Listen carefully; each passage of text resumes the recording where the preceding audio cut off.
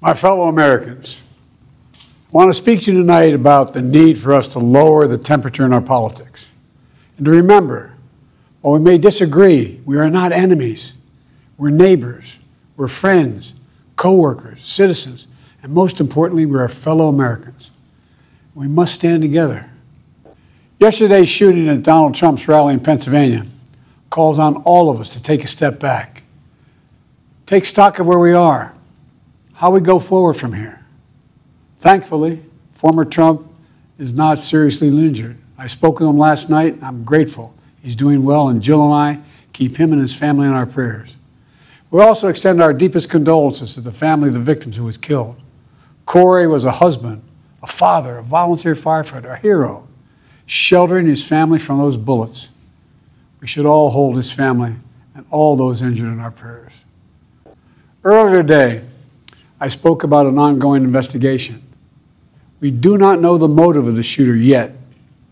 We don't know his opinions or affiliations. We don't know whether he had help or support or if he communicated with anyone else. Law enforcement professionals, as I speak, are investigating those questions. There is no place in America for this kind of violence or for any violence ever. Period. No exceptions. We can't allow this violence to be normalized. You know, the political record in this country has gotten very heated. It's time to cool it down. We all have a responsibility to do that. Yes, we have deeply felt strong disagreements. The stakes in this election are enormously high. Disagreement is inevitable in American democracy. It's part of human nature. But politics must never be a literal battlefield, or God forbid, a killing field. I believe politics ought to be an arena for peaceful debate, to pursue justice, to make decisions guided by the Declaration of Independence and our Constitution.